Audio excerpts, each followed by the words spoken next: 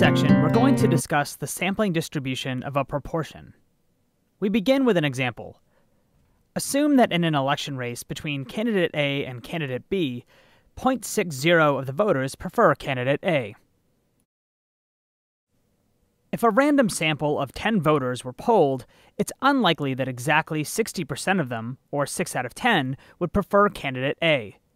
By chance, the proportion in the sample preferring candidate A could easily be a little lower or a little higher than 0.60.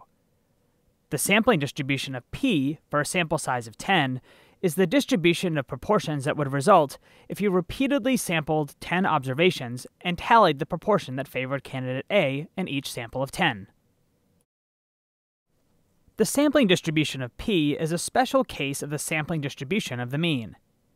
This table shows a hypothetical random sample of 10 voters.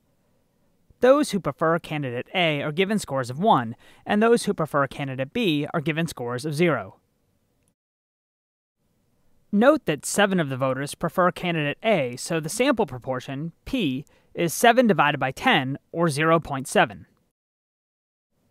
The distribution of P is closely related to the binomial distribution. The binomial distribution is the distribution of the number of successes, favoring candidate A, for example, whereas the distribution of P is the distribution of the proportion of successes. The binomial distribution has a mean of n times pi, where n is the number of trials and pi is the probability of success on a given trial. For the sampling distribution of P, we divide by n to adjust for the fact that we are now dealing with means instead of totals. The mean is pi. The standard deviation of the sampling distribution of P is the standard deviation of the binomial distribution divided by n. Returning to the voter example, pi equals 0.60, and therefore, the mean of the sampling distribution of P is 0.60. The standard deviation is computed as shown. Note that the sample size, n, is 10. The sampling distribution of P is approximately normally distributed if n is fairly large and pi is not close to 0 or 1.